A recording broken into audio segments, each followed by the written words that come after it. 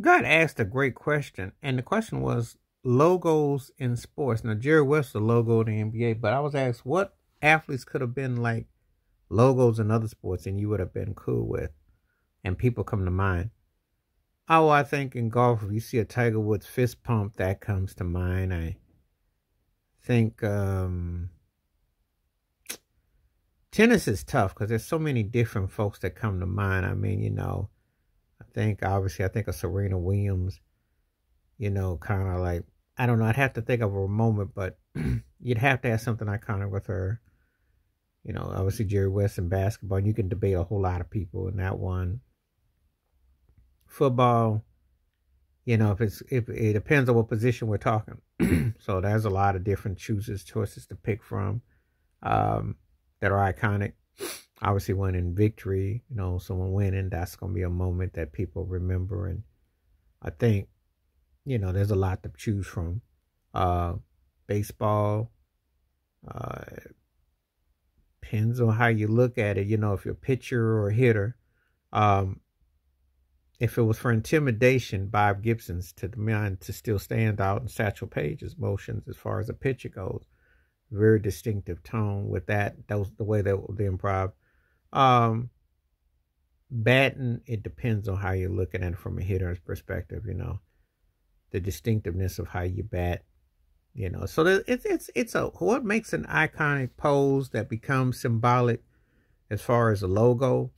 That's a good question. Which sport would probably have the most? And of course, hockey, you don't really have a lot of diversion with that. You know, it's just pretty much one strand. Whereas baseball, you got a lot of different stances, a lot of approaches. Pitching does too. You know, basketball too.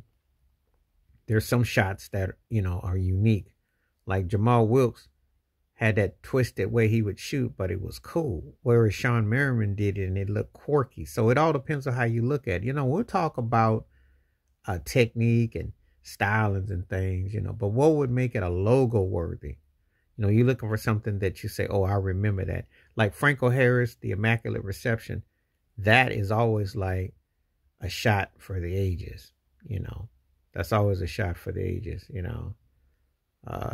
take different things that, OJ, when he got 2,000 yards and being carried by teammates, that was something that you always remember like that. That was a strong. Joe Namath with the one when they won the Super Bowl.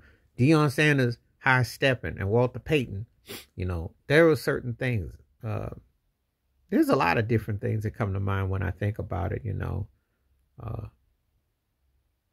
things that people do. I think Patrick Mahomes, no look passes, I'm like, and so it depends. Magic Johnson come to mind, Steph Curry shot.